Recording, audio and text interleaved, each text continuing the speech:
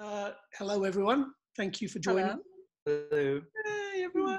Hello. My name is Max Presneill, and I'll be hosting this session for this evening.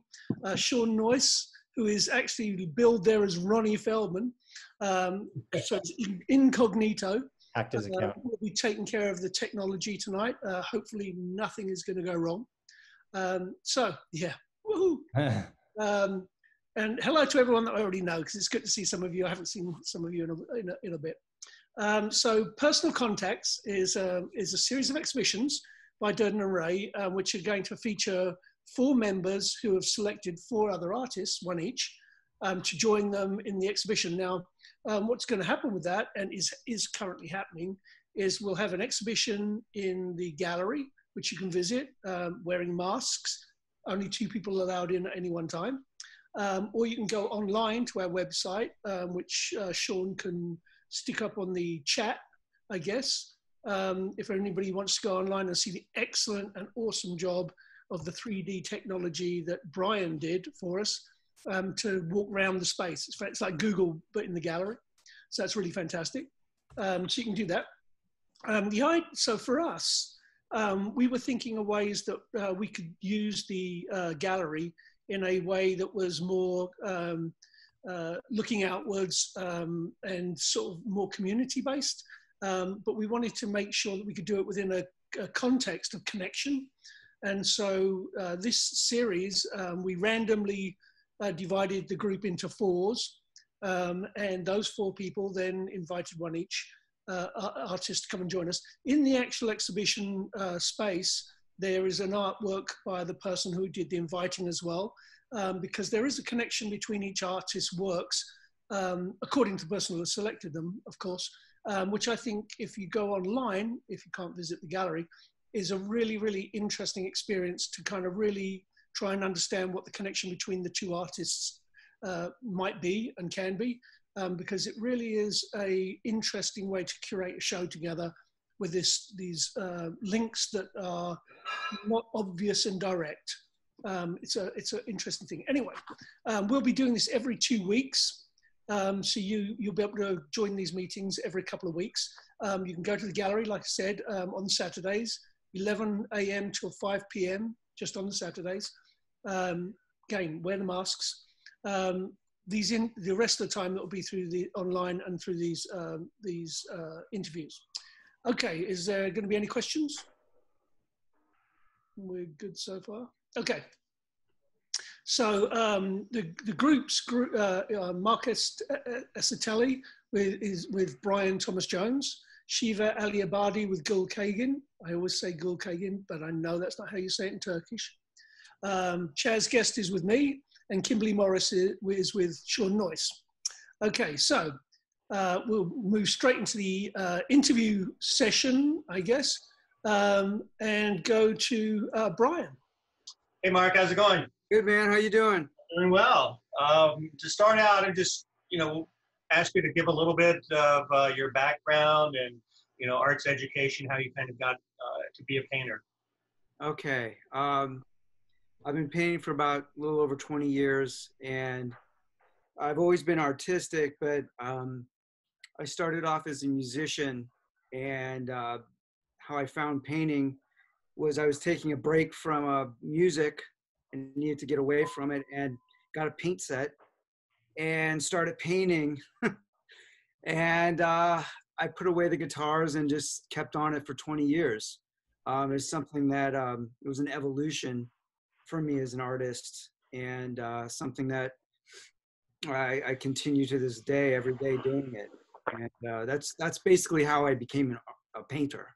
I've always been an artist in some way, some form. But that's how I found painting, was by basically taking a summer break and buying a paint set. Wow. So you're self-taught? Did you have any formal education in painting? No formal education.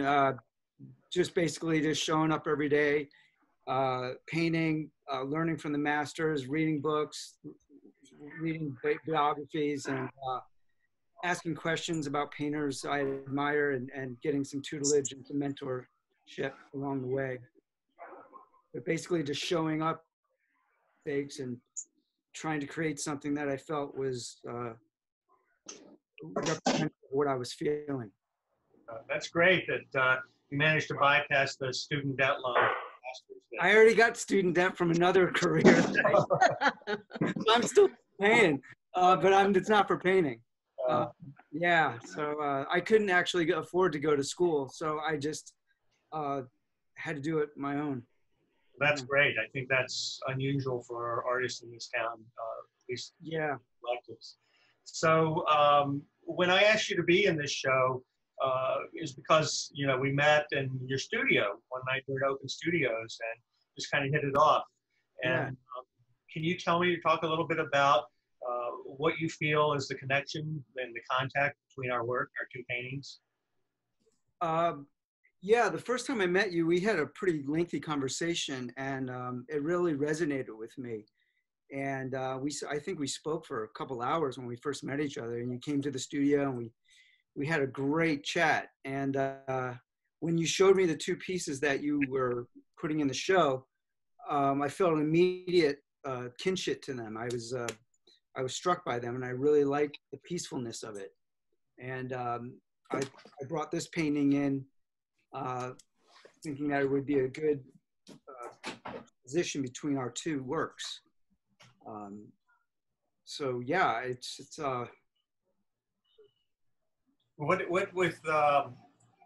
what kind of statement are you making with your work? Because I noticed that this painting and several others that I really liked, and it was a tough call of which one to choose for the show. What do you feel like this represents to you and to our current times? It's pretty much like a triumph or disaster for me. I painted this last summer, actually, and it was. Go, I have the camera off, so you can just look over here. Okay. It was something that's on mute right now. I've never. This is my first Zoom, Turn back on. so it's kind of interesting to talk this way onto a computer. But it's just basically a documentation of my life, triumph and disaster. With this piece here, it lends relativity to what's happening in the world right now, and I felt that it was a good image for I believe what the human is going. Somebody needs to mute. Yes. So how do you see this contrasting with the piece that I have? Sean, can you get that up there? Sure. There you go. Yeah, we have two different dichotomies of yours is really, for me, is really peaceful and tranquil, and mine is a bit of triumph or disaster for me. And I like the way they play off of each other, and you can find calmness in one piece and something dramatic in the other. And I think they balance each other out. It's almost like a yin and a yang. Yeah, that's what I was thinking as well. Yeah. So, I think that I really like having your description of that. So I want to move on to your experience in Los Angeles showing your art and being in exhibitions versus your out of state and out of California experiences. You're rep by two galleries, right, in other states? Yeah. And that's sort of unusual in Los Angeles because here everybody is really trying to, chase the golden hoop of gallery representation with, commercial galleries, which is why, I think that Durden and Ray is successful in existing just for the artists. Right. Yeah, so having another gallery in another city is great, but it's challenging because you don't get to see them, you don't get to connect with them as much as you'd like. You're long distance, you're emailing, it's kind of convoluted in a way, my experience. I like it, but having a gallery locally is a much stronger sometimes bond because you get to see them. It's more personal. You get more of a connection, and yeah, the long distance thing is kind of tough with everything. But does it allow you to have a certain perspective then, maybe a distant perspective on the way the LA art market is with the competition and the craziness of it all? Yeah, yeah, definitely. We're kind of in the mecca, you know, this is the big leagues. So we can, there's a lot to learn from this town, you know, and your bar has to be is raised really high if you want to show here. And, you know, it's the epicenter almost right now. So, and what has been your experience showing in LA? It's been great. Yep. Yeah. Some shows you've been in? Enjoyed it. I've been showing for 20 years and made some good connections and, you know, had some good dealers and been able to sustain myself from it, which is good. That's from the commercial aspect of your work. Yeah. What about exhibiting for the art for the sake of art, so to speak, with like this show that you're in and other shows like collectives? Or this is such an honor to show with you guys. The painting that I'm showing now, it's one of my favorite pieces. It's one of my I think purest pieces that a lot of were just like, man, we can't sell that. You know, that's not going to sell. Why are you doing that? Paint over it. They literally told me that. I'm like, no, I'm not. This is an important piece to me. And I knew I was going to find some people to appreciate it and see it. I just didn't know who or when, but I knew I had to keep it and not paint over it, because for me, it was a very special piece. And it resonates with me, especially right now with what's really going on in the world. You know, when you just mentioned painting over a piece, do you do that often? You sometimes, yeah. I'll stick with the piece for a while, and if it doesn't resonate with me anymore, and I feel that I can do better, I'll sacrifice the good for something better, and I'll lose my attachment to the end result and not be too careful and just go for it. And usually, when I let go and I just go for it, something pure comes out of that transaction, and it's more than it's better than overthinking it, and you just kind of throw caution to the wind and not be attached to the end result. And when you do that, that's pretty freeing. So this is an example of what I did. This took me about 3 weeks, and I felt really strong with it and good with it. And I don't. Go ahead. And I didn't want to touch it. Oh, yeah. So this palette is similar to the other paintings in this group, but you also have some work that's very ghost-like. That uses much more of monochromatic in the blues and the whites here. Sorry, we don't have an example of that. But philosophically, how do the two different bodies relate? Well, this one has splashes of primary red and blue. Most of my other work is pretty just monochromatic, which comes from my love of black and white photography and saying more with less. I give myself a couple tubes of paint, and that's what I have. And I try to express the emotion with limiting that palette. And I think I can say more with less. If I have too many colors, it kind of gets convoluted for me, and it says too much and not enough of one thing, if that makes sense. Yes, sure. Yeah, I just like palette, and I find more emotion in that for me as an artist. So, Sean, how are we doing on time? We have you have 4 minutes. Okay. Well, with that in mind, can you just talk about art in general? Anything that we haven't covered here that you'd like to express to the world out here? Is it really dry?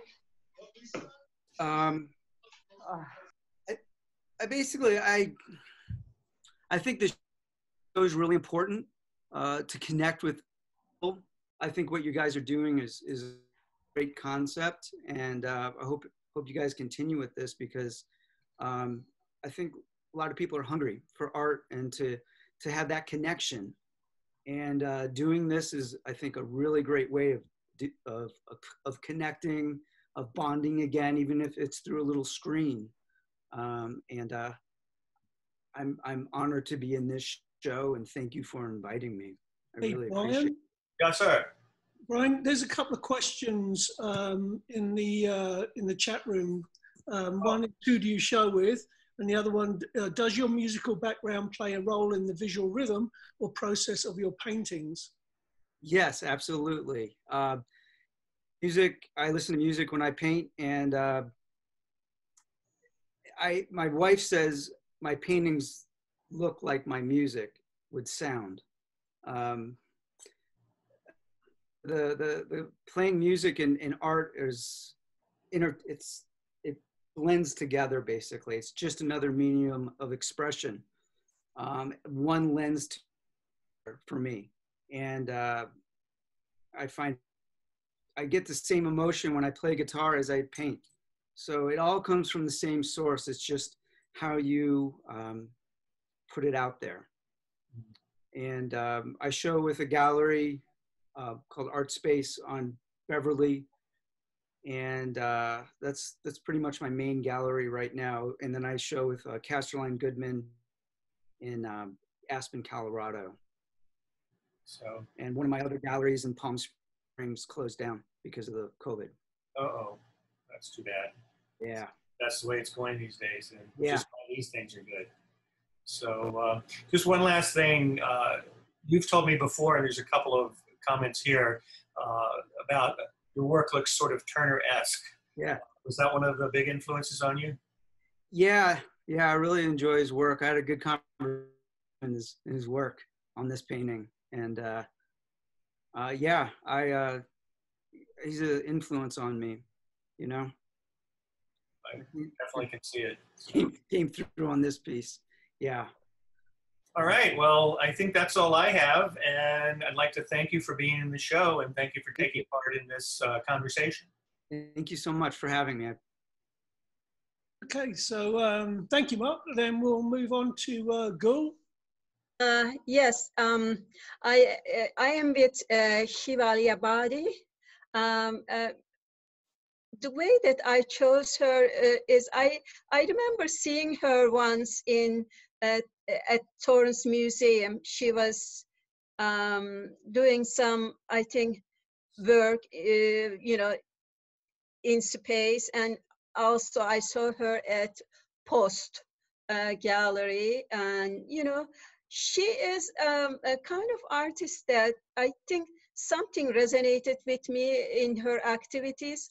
One of the things was that she was, you know, trying to talk about her experiences without, you know, kind of being pigeonholed to certain restricted visual, you know, like cultural language, you know, you're coming from this background, you do this kind of things. Instead of doing that, she was trying to form a different, you know, language, in my opinion. And then that resonated with me. I'm trying to do that as well. So I'm just gonna let her talk about herself, and then I'll go to questions that I have for her work. Okay, thank you, Gul. So I'm Shiva Aliabadi, and the works that are in this show are recent 2D works. Normally I do installation and some kind of post-studio, I guess, practice, if you want to call it that, with a lot of ephemeral materials, but this is the first time in a long time I've decided to do kind of more permanent pieces, and I do a lot of oil stick and oil pastel on either canvas or or this kind of acid-free paper to make it more of like something permanent, which is usually not what I do. I usually do ephemeral work. I actually, just a quick background, I went to school at both Claremont and Otis. And so I know people from both those communities. And I stayed in LA for a bit after school. And I've kind of been going back and forth from the East Coast to LA, and it's been very fascinating getting a taste of all these different cultures, the different cities. I'll say more as you ask me questions, but I'm really happy that you included me in this exhibit, because these drawings, they're saying a lot. They're coming from a place that I haven't spoken from directly before. So it'd be nice to talk about where they come from. Before, Zoom meeting started, we had some conversation, personal conversation with Shiva. I was kind of thinking, because she told me that, she had, certain memories, cultural memories, as well as living in anxiety, that sort of things. And I was thinking, these must be then, related to, personal psychological insight, as well as some locations. So I was thinking maybe these are like psychogeographic maps in my mind, mental maps. But she said, I didn't think them as maps, but we can talk about it.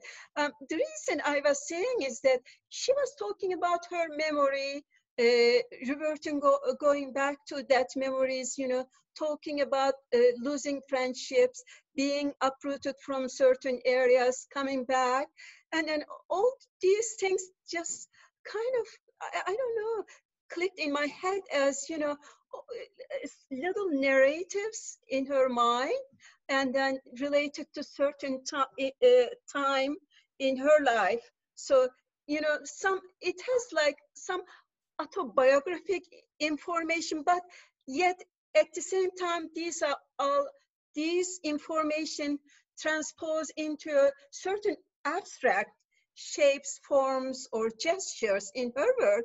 So I'm still debating on that, and then I'm just very curious what she has to tell me about how she was thinking about making her work. Go ahead, Shiva. I mean, to use your word, I think it's definitely a map of severe anxiety that really caused these recent works on paper to happen. Ironically, people have told me, oh, the work looks so soothing and hopeful, and they're actually coming from the opposite place. And they're tied to the fact that from what you've already said about me and being uprooted so much, not just from Iran at a young age, but also in the US for various reasons, having moved around so much and being forced to in some situations. There's never been a stable place for me to anchor to and hang on to.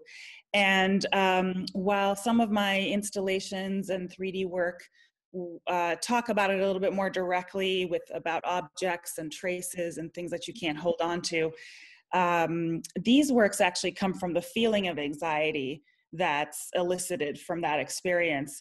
And the fact that I have trouble being rooted and anchored, and so sitting in a studio working for several hours to me is one of the most terrifying things I've ever done in my life. And I actually haven't met people who had that experience yet. I would love to meet them if they know what that feels like, to be anchored in a place for a while and to create works such as this.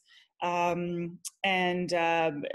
entire time that these drawings were created, I was definitely in a very anxious state, because it was requiring me to be rooted, which is something that I'm very uncomfortable with. And it's an experience that I don't really know what that is. I know that, you talked about, all these memories, friends, or you paying attention little things in your life, because you don't probably have bigger things that anchor to your life right now. Tell me about more those things, why it's happening. I think one of the ones that I've been talking about more recently has been, you know, when I left Iran in '83, my grandmother, that was actually one of my primary caretakers, I didn't see her again, and I knew that I wouldn't see her again. I remember the day I left, and that really imprinted on me, what that means to lose people that are special to you, to know that you no longer have access to them. And I noticed that throughout my life that was happening in one way or another, where it was very difficult to hold on to people, to places, to zip codes even. It was hard to place meaning on things because suddenly the meanings would shift. So even objects for me, I would try to make them special, like, oh, this was from, you know, Christmas at so-and-so's house and it's very special. And yet that object suddenly changes in meaning once that Christmas is over. So everything was always in flux. Everything was always in change. And there was a lot of loss. And when you lose, there's this strange vacuum that's created and this strange area of isolation, and you don't know what to fill it with.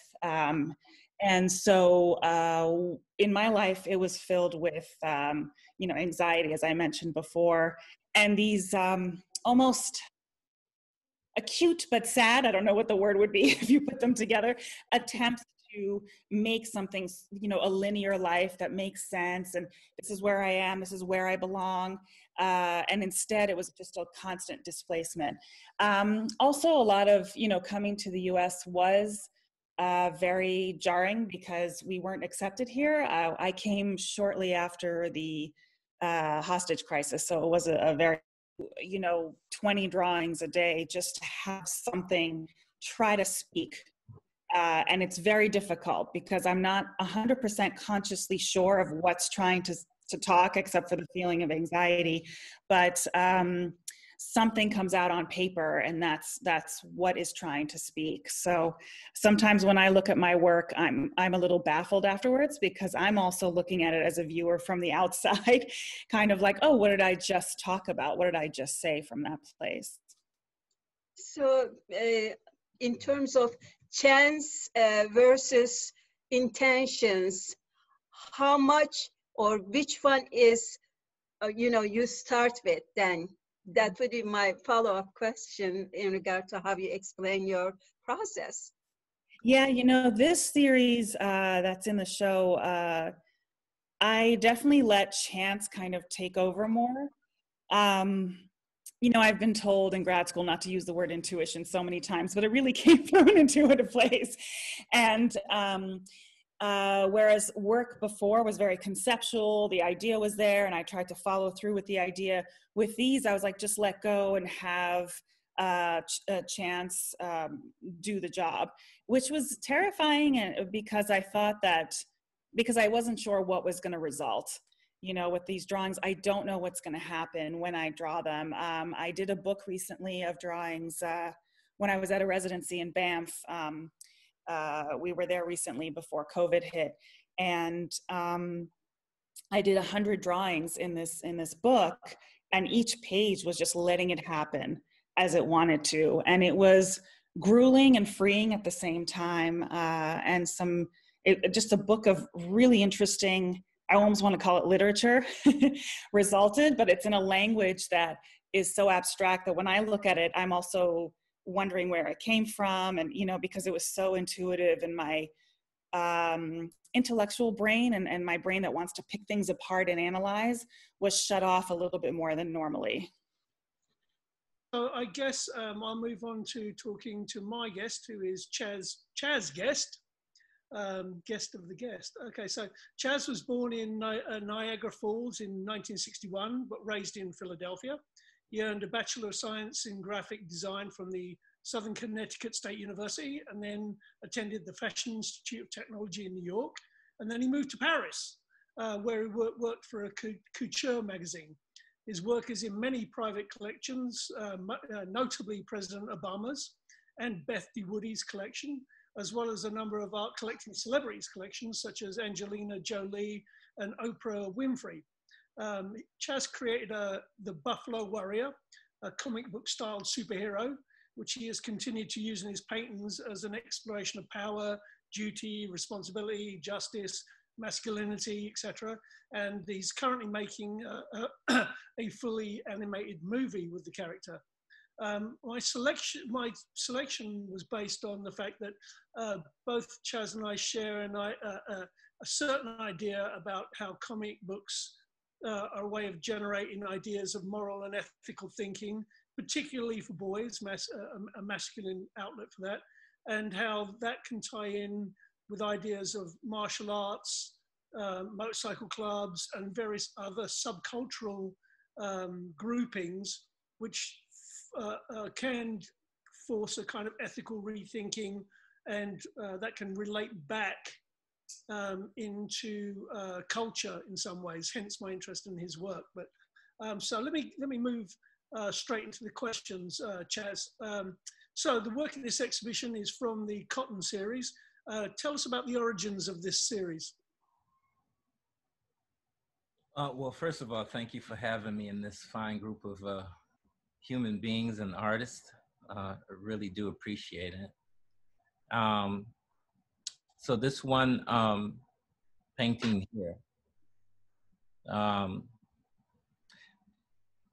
you know, to tell you about it, its origins, it just comes from basically the desire to tell stories that have not been told before. You know, growing up, I've never had the pleasures of seeing stories like what I paint in museums or schools or textbooks or anything for that matter. So I thought that it was you know, imperative as a painter to try to articulate you know, some of the feelings that I've had towards that. So as you can see, this image of Nat Turner is painted on a flag, an old Betsy Ross flag, and pretty much most of the paintings that I do, I actually acquire the 100% cotton flags, usually from the South, as a surface, if you will, to paint these individuals that I conjure from our American history, to like put a face on people that were faceless and nameless according to our history. Et voila. So what do you see as the relationship then between your paintings and your activism? Titles, activism. Am I an activist? Am I an activist? You, the one that in your bio mentions art as being an activist. Well, yeah, activism. No, I'm just okay. Yeah. Well, I think I have to look up that word again, because I like to be very, very accurate with descriptions and words. But what I'm doing is just basically I'm just trying to paint things that I feel that human beings should see. And if you want to call that activism, that's fine. But I don't usually, you know, what is this? It's usually like, you know, there's not a title to it. There's just like a need for it to be seen. I think the reason why I'm a little bit itchy about titles is because they seem fatty to me. And, you know, they seem like they can come and go. And I think that the contributions to what I'm portraying specifically is too important to fall under such a title. It should just be there, like a rock or the moon. It's just there. So how does the stylistic approach, because it's obviously in this series and the Buffalo Warrior, yeah, that we'll move on to later, both of them have obviously got a strong visual connection into this this idea of the superhero in some ways through the comic books, etc. So do you think there's a link, and if so, in what ways, between that way of visualizing? When you say visualizing, are you saying my technique of bringing it about? Well, no, because the style, the style in which they're painted, you can see on the Nat Turner on the arm, for instance, it's very much based in a history of how comic book characters have been built visually, like how they've been drawn, and I think that there's a link between that and historically looking at that there are that these characters in the comic books, the way that they're being drawn is as much about how they are expected to stand up for certain values in the world, to be ethical characters in the world. Well, what you're saying sounds very, very good, but I it's not that at all. That sounds very good, but I have to be honest. These lines that you see came about on my recent, in my continuous visits to Japan.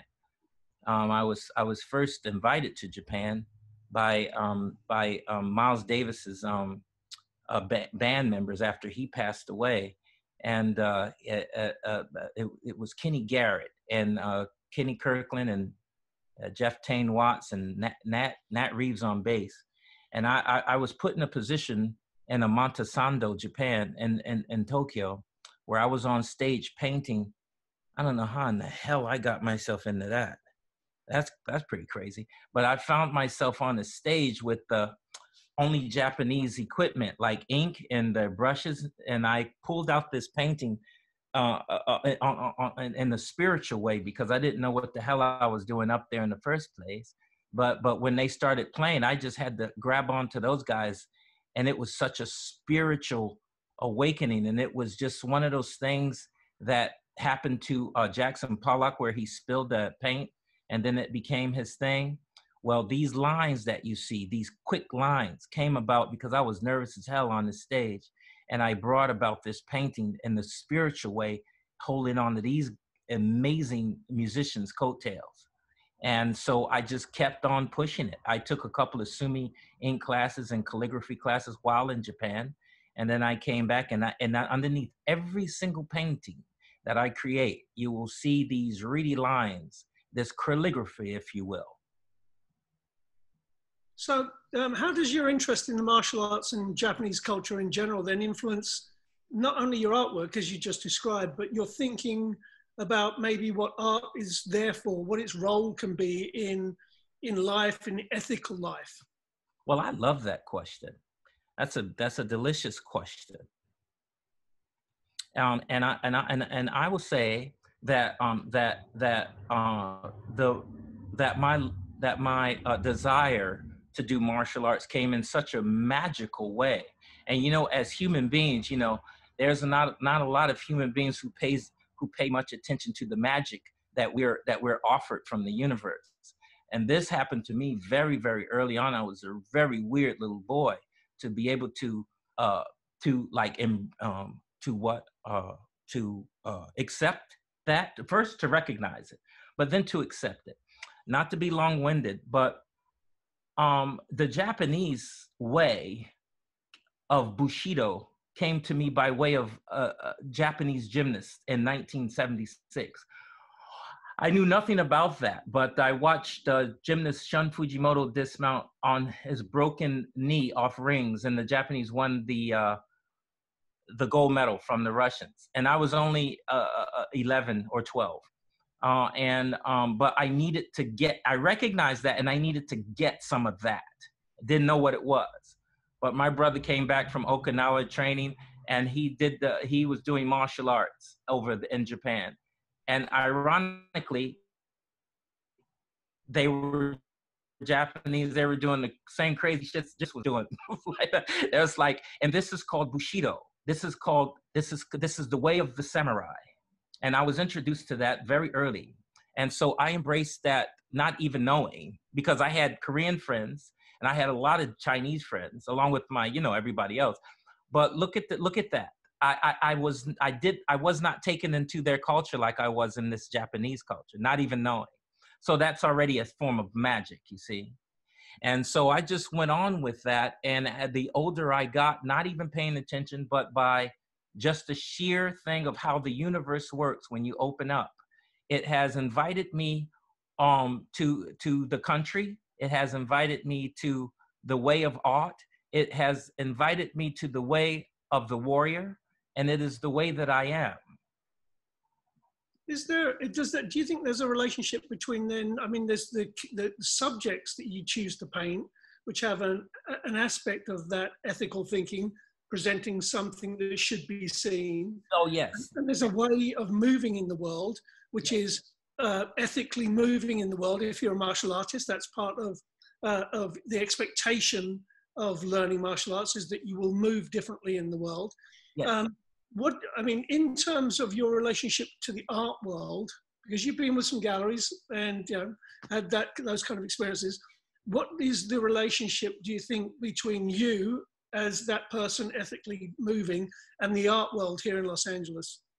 Well, the fact of the matter is, that's also a great question, and I hope that I can answer it.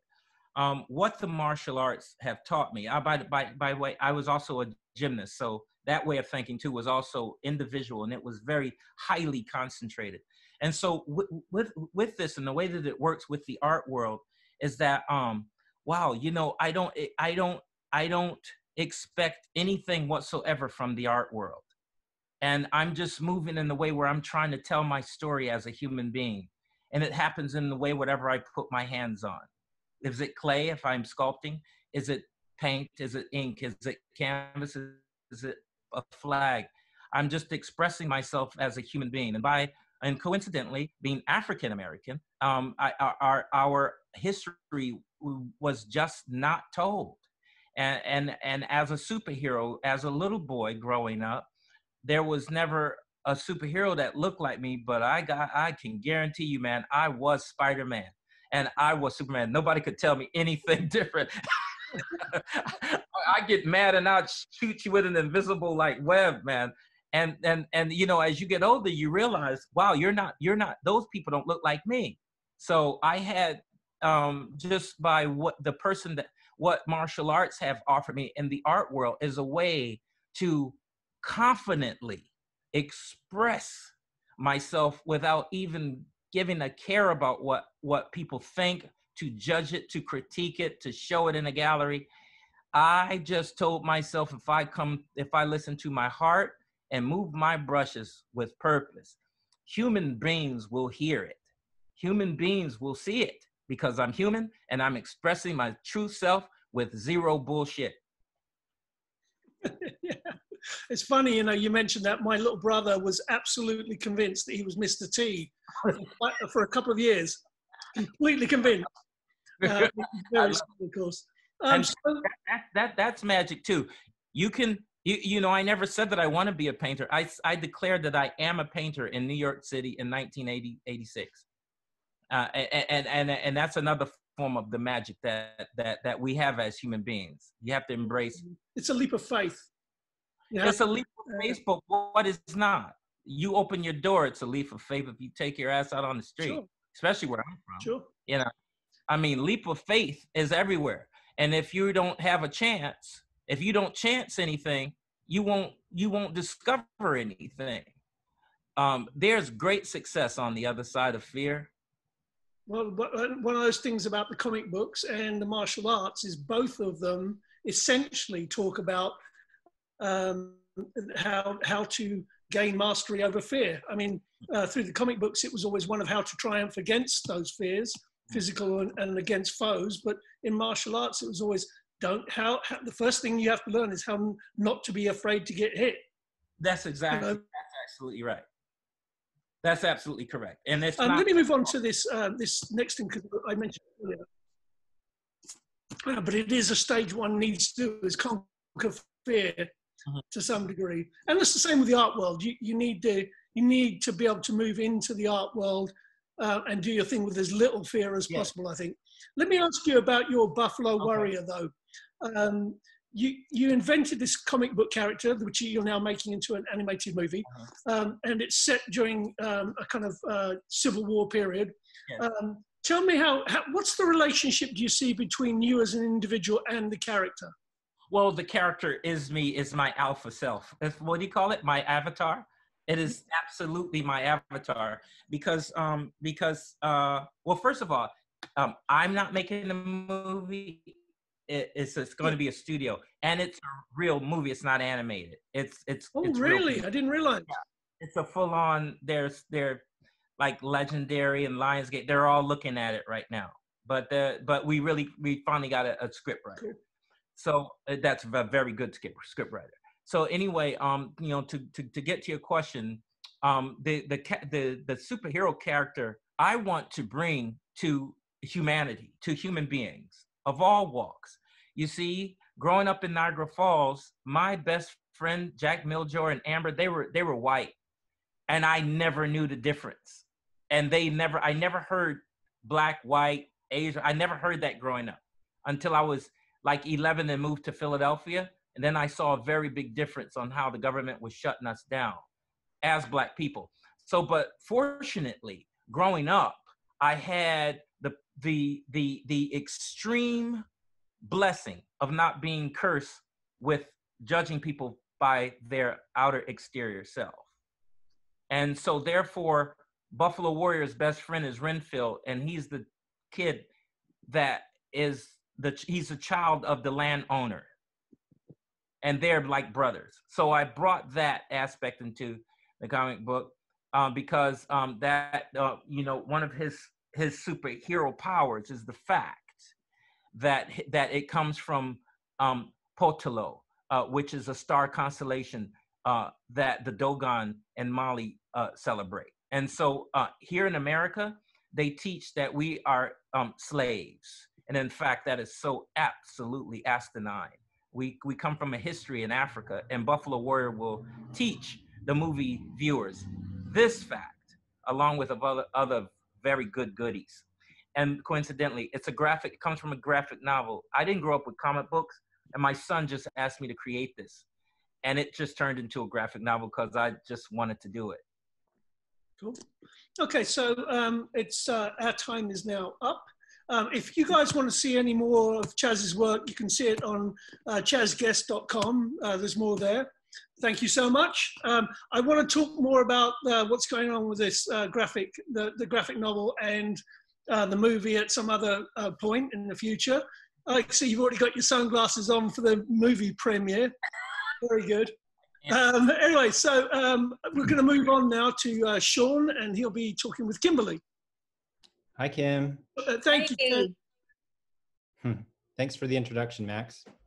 You know, I was gonna read your bio. I'll just read a little bit, and then maybe you can tell me a little more from your, because I love everyone else's personal description. So, Kimberly Morris was born in West LA and grew up in Leimert Park, California. Her rich Creole heritage has been a major influence on her work.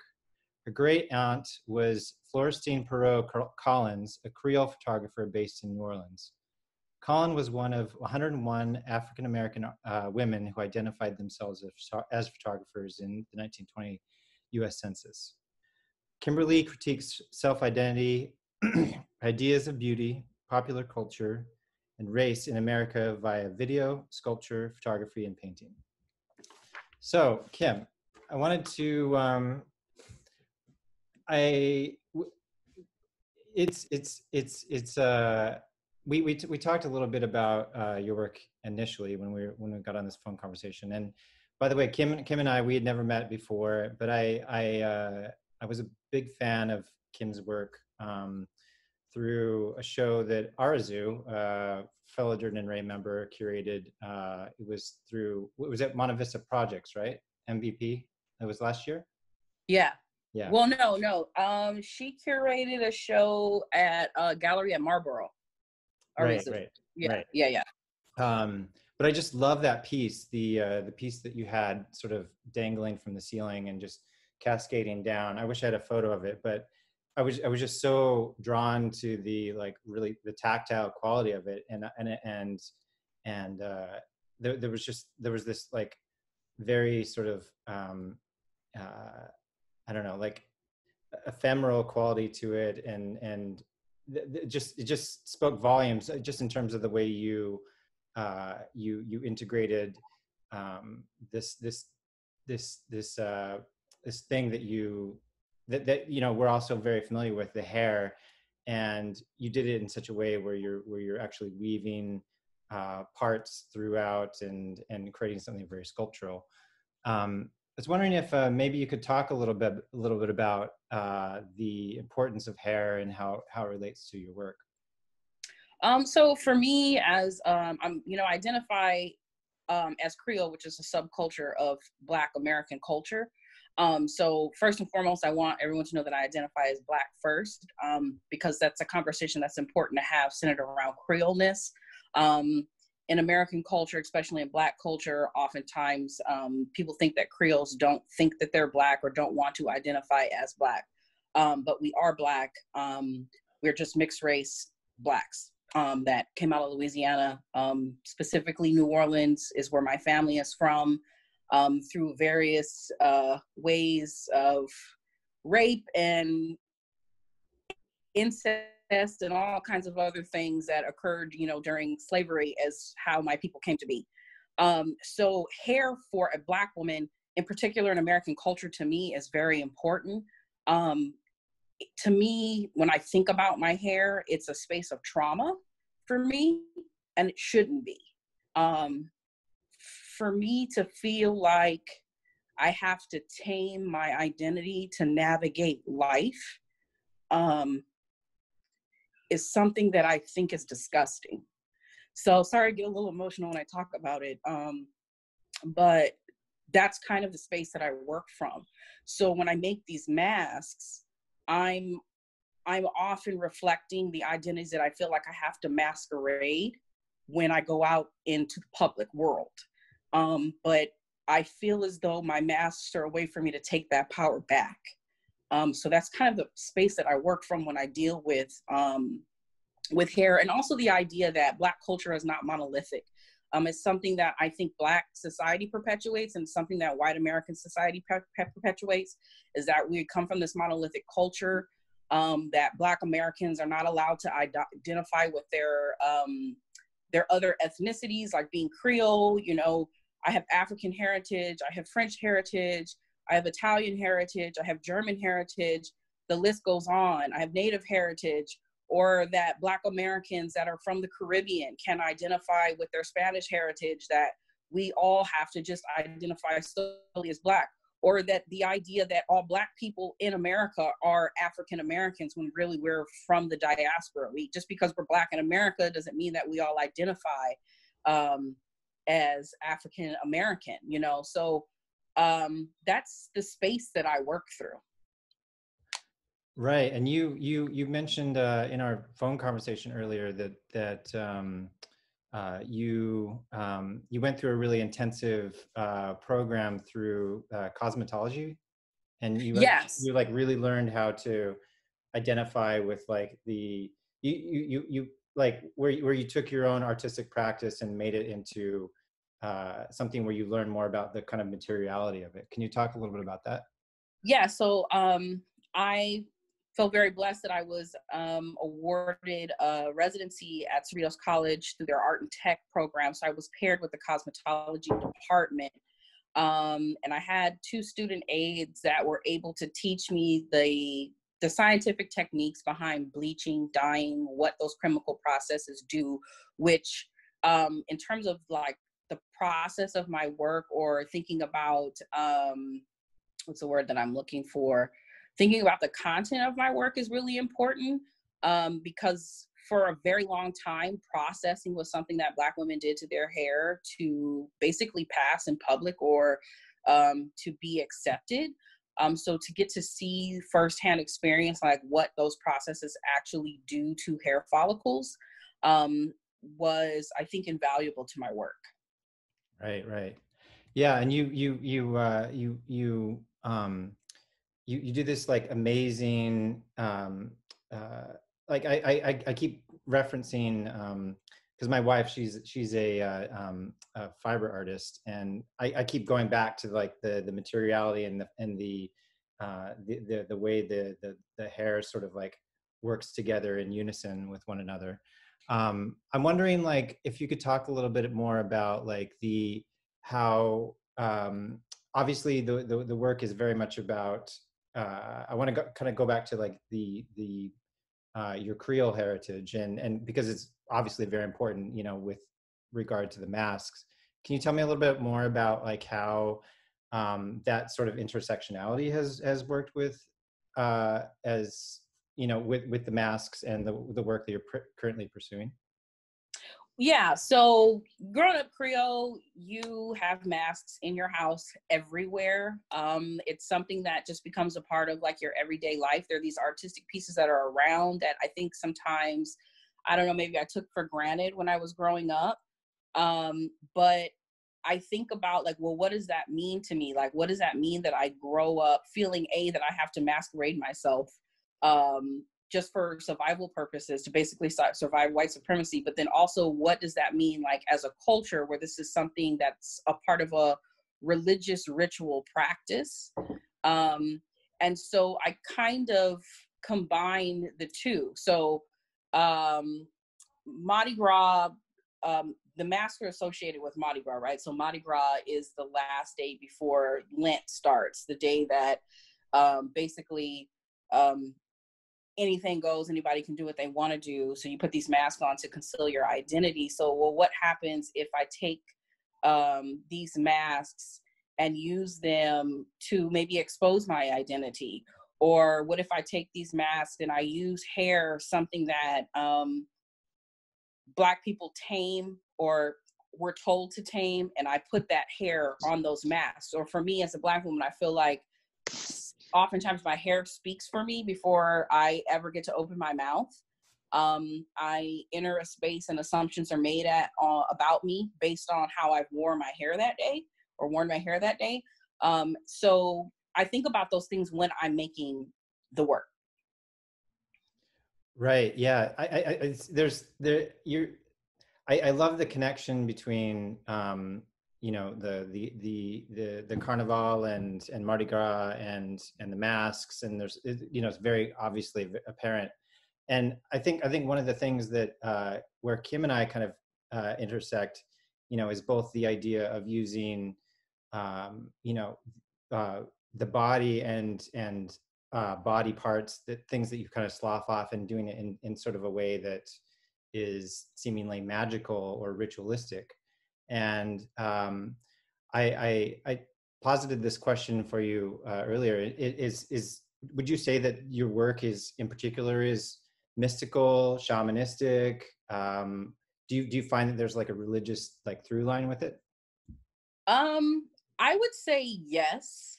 Well, first of all, coming culturally from a place like New Orleans, where there's a lore built around like what it is to be Creole. Like we've heard about Marie Laveau and the voodoo priestesses. So like that's always there. But for me, when I work, I feel like making work is a spiritual experience for me. I feel, I know somebody, I think it was Shiva that said earlier that she was told, you know, not to say that she works intuitively, but there's a part of art making that no matter how much we try to pretend like it's not, there is an intuitive part of the process. And I feel like that is where the magic or the spiritual portion happens for me. So yeah, I may have a general idea of what I'm setting out to do, but what comes out to me is the shamanistic or the mystical portion of it. Because I don't know, for me, sometimes I feel like I'm summoning my ancestors when I'm making these things. So I would say, yeah. Right, and this is definitely where you and I meet big time, because a lot of my work is about summoning ancestors and assuming these like very shamanistic states. I'm wondering if you could talk a little bit. When you wear these masks and you have them photographed, is there a particular state of mind that you put yourself in? Is there like an identity that you assume? Yeah, so I feel like each mask has a personality. What that personality is, I don't know until I put it on. So I don't know if you've noticed in the two that you showed earlier, there's also, so Passe Blanc and I think it's Faith they have clothing to match each one. So I feel like I am becoming like a god or a goddess when I put these on. Like, and what personality or what ego or persona would this particular deity that I've created have? Right. Yeah, exactly.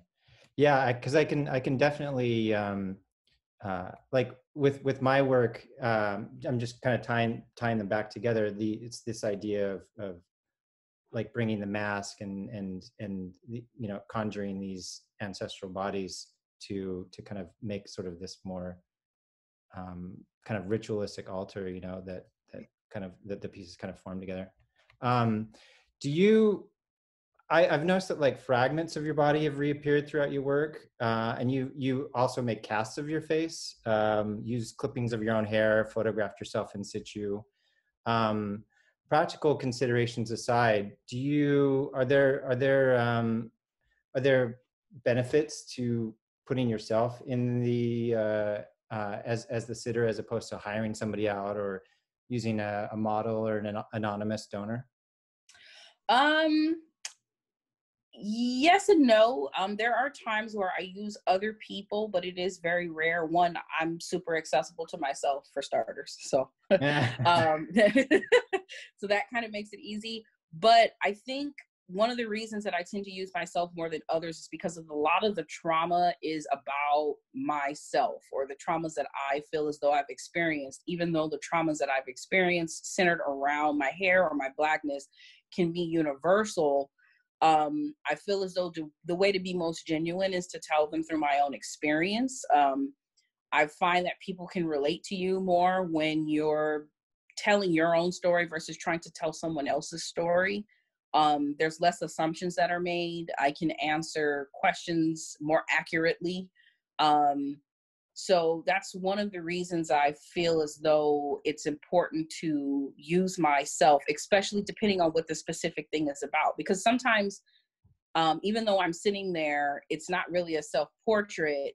So for instance, Faith, that's not my hair. It's hair that was given to me by a salon.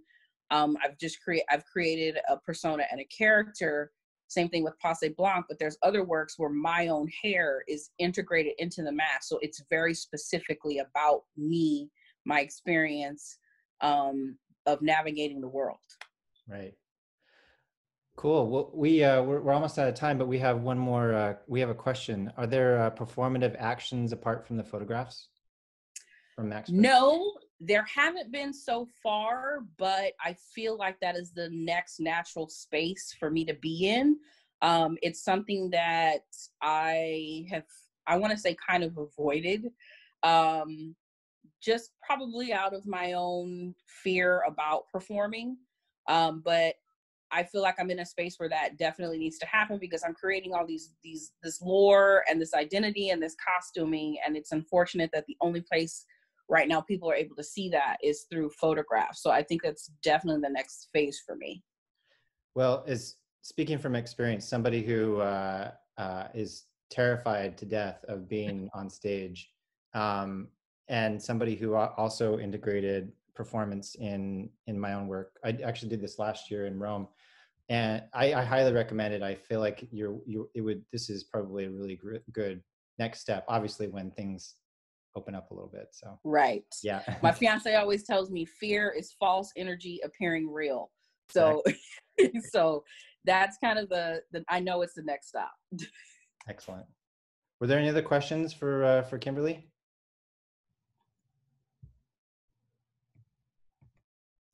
All right. All right.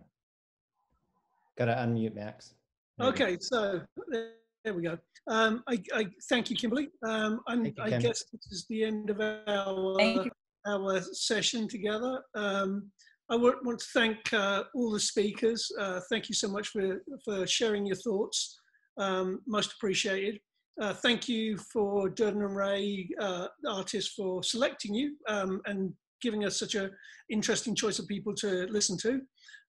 Remember that this is a thing that's going to be happening every 2 weeks. There will be another group of 4 in 2 weeks' time, and there'll be, who knows who they'll be, I have no idea. But I'm sure that will be an interesting talk as well. Don't forget, you can check out our website to do the walkthrough to see all these artworks by the artists that we're talking tonight. And you can check on Facebook for updates about who the next artists are that come along with Group 2. I'm sure that this will be an ongoing, I mean, it's going to be an ongoing series for a couple of months now because of the numbers of Durden and Ray. So we'll be doing this for a few months, and then we'll see how else we can, as a group, be supportive of artists that are out there in Los Angeles doing their thing. So thank you so much, everyone. You stay safe, hopefully sane. Drink too much, of course, because it seems to be an answer. And I'll see you guys next time. Wonderful. Thank you, Max.